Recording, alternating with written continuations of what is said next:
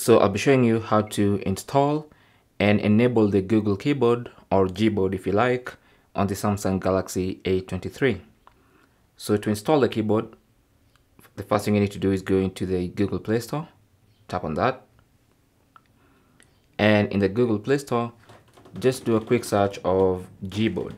Okay, just search for Gboard, as you can see, and here is the Google Keyboard, also called Gboard. So go ahead and install that. Once the installation finishes, simply tap on Open to launch Gboard, and then select Enable in Settings, and that should take you to the keyboard selection settings page. So under Default Keyboard, you can tap on that, and you should see the Gboard, but because we've not enabled it, like this, by tapping on that and tapping OK, and now that it's enabled, we can actually select it from the list of default keyboards. So tap on that, and now we can see the default keyboard is Gboard. So now you can also once again go into settings and then go back to general management,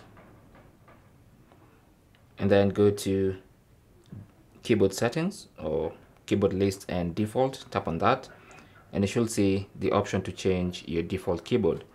If you tap on Gboard, it takes you inside the Gboard settings, where you can change the language, some preferences like one-handed mode, keyboard height, stuff like that. You can customize voice typing. You can even change the theme by tapping on theme and selecting different themes for the Google Keyboard.